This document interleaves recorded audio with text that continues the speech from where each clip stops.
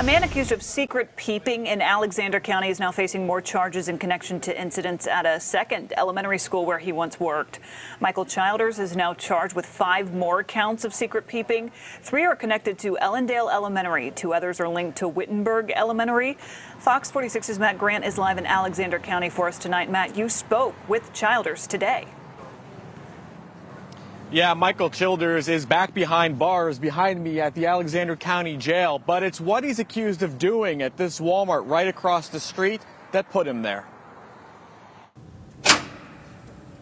32-year-old Michael Childers is facing more than 100 counts of peeping, and police say some of the victims are as young as 8 years old.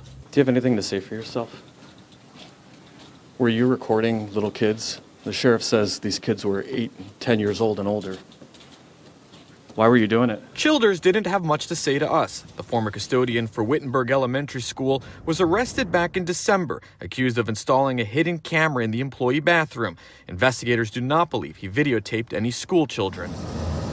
But now new evidence and new charges. The Alexander County Sheriff's Office found hundreds of videos, including children, allegedly recorded at this Walmart while he worked here from 2016 to 2019. The videos apparently taken up the skirts of shoppers by a camera hidden inside of a mop. Things like this could lead into more dangerous situations for kids and, of course, grown-ups. Sheriff Chris Bowman says this was a joint investigation with Taylorsville police.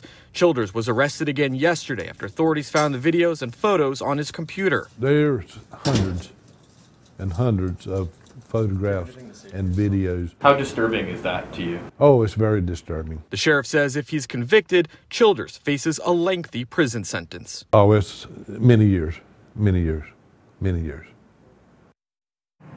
Childers is not accused of touching any of the alleged victims. I reached out to the school district and Walmart for comment, but did not immediately hear back. As you mentioned, he's facing additional charges tonight for that second school. His bond has now been raised to $1.35 million. We're live in Taylorsville, Alexander County. Matt Grant, Fox 46.